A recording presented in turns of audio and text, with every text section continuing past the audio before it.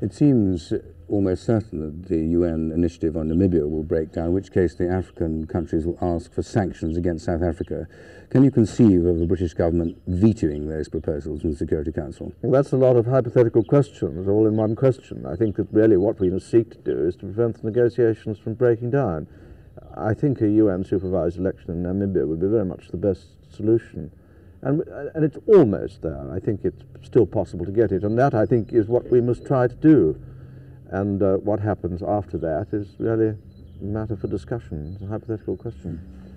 The United Nations involvement in Namibia has clearly been very helpful. Would you, in any plan the Conservative government might have, insist on UN involvement in Rhodesia to achieve a solution there? Well, there again, I think we must wait and see what the observers say and discuss with our allies the way ahead.